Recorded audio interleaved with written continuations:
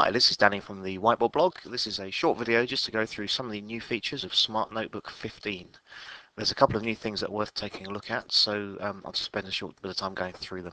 One of the first things you can do with shapes is now you're able to divide them up into sections, into chunks. So as an example, here's a square. If I right click on that square or go to the options in the corner there, I can now divide the shape. If I click on divide shape and then choose how many sections I want that shape divided into, just say OK. It'll then split that shape into 4 chunks. This is quite good for maths if you want to just have a look at sort of fractions and dividing things up. If I give myself another page, one of the other features you can now do with some of these shapes, again I'll just draw myself a square and fill that in. If I right click on that, I can now show and hide interior angles, I can show and hide side lengths, and I can show and hide the vertices as well. So I'll start with that one. That splits us up so I can now see the corners. I can now grab that and resize and move around and play around with the shape. I can also then show the angles and show the side lengths, and while I'm moving this shape around and changing the size of the shape, you can see the angles in the corners changing and you can see the lengths changing on the side there. What's also new is the ability to insert irregular shapes as well. Now there's no button for this that I can find. Hopefully somebody can correct me if I'm wrong. I can't edit the toolbar to show this. But if I go up into tools, regular polygons as before, there's my regular polygons you'd normally add up and add onto the page. Below that there is irregular polygons, and I can do just ones without a fill, ones that are filled, and dotty ones. So I'm going to choose the middle one there, and you just click and click and click, click, click, click, and then close it up, and it'll fill your shape in for you. And like any other regular shape, then you can select the shape, go to the colors, change the inside color, change the outside color, and after the event you can also change it by showing the vertices, edit it, play around with it like we did just now with the other shape. So shapes that you've added now, you can have any number of shapes that are custom made, which is kind of cool. A couple of other features which are new to this version of Smart Notebook. There is now a slightly upgraded lesson activity builder.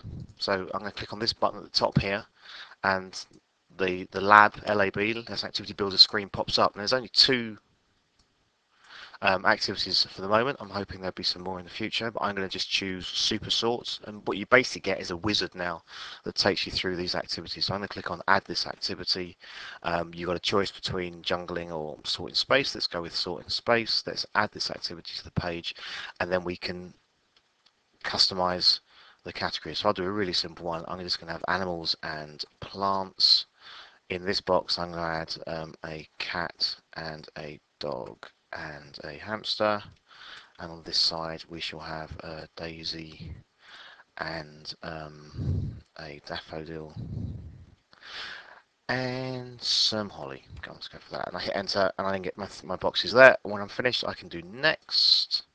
I can add timers and buzzers and dice and so on if I wish. I'm going to ignore that for the minute and just hit finish, and it'll chunter for a minute, and onto the page it will put an interactive fun activity where you can now drag the resources to the spaceships. And this one, these are aliens. If it's wrong, it spits it back, and if it's correct, they go inside the spaceship.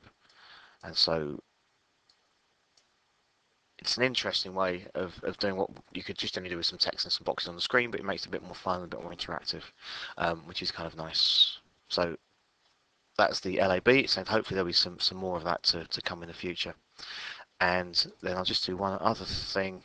On the top toolbar now, where you have this jigsaw piece, click on the jigsaw and you'll see a concept map feature. If I click on start a new concept map, what it'll put on the screen is just a box.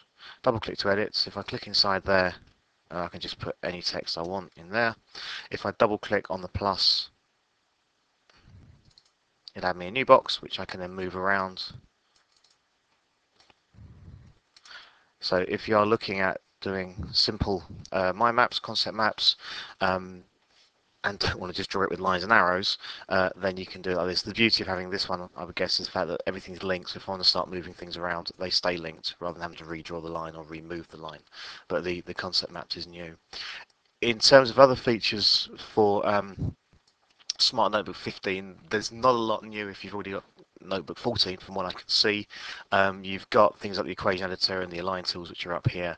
The gallery lesson activity toolkit is all as before. I can't see a huge amount extra that's new. Again, if you have 14, then you'll be using things like the regular activity builder and the lesson recorder, and smart blocks, which came in recently. And also, don't forget, you can install Notebook Maestro, which will let your smartboard and your iPad talk to each other. And there's a video on my blog from a few months back which covers Notebook Maestro. So if you're interested in that, click on the video and take a look at that. That's what I can see that's the new stuff. Notebook 15, obviously, if you have Notebook 14, this is a free upgrade. You just need to download it and your Smart Advantage license will work as normal.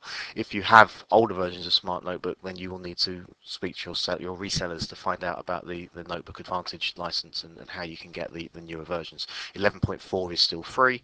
Don't need a code for that now, and you can still get 11.4 to download if you have existing smartboards and wish to use those. As before, any questions if you've got for me, you can find me on Twitter as Danny Nick, and you can get me through the blog. Leave a comment on this post either on YouTube, and it'll be the blog post as well. Have a good play with Notebook 15. Any questions, please shout, and I'll help where I can. Thanks very much. Thank you for listening.